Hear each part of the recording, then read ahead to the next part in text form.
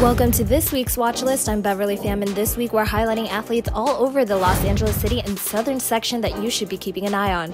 Starting things off with girls volleyball, we have Kelly Negron-Urdaz from Trabuco Hills High School. The senior setter has committed to playing indoor volleyball at UC Irvine. Kelly has been playing volleyball since she was 4 years old and has played on varsity since sophomore year.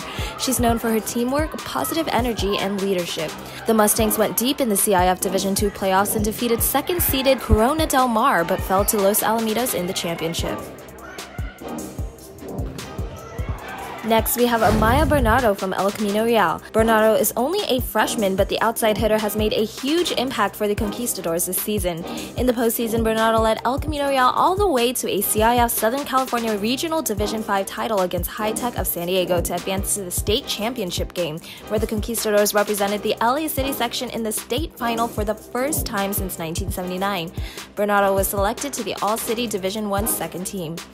Switching over to football, we have Brody McKinnon from Mira, Costa High School. Brody is a sophomore wide receiver with all-league first-team honors. This season, he had 52 catches for 983 yards and 13 touchdowns, averaging 18.9 yards per catch and 89 yards per game.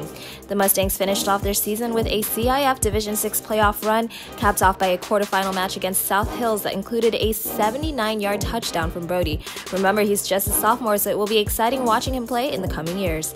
That concludes our watch list segment this week. If you'd like to nominate a player or yourself, DM me on Twitter at Beverly Pham or shoot an email to beverly@scpreppinsider.com. Thanks for watching and see you next week.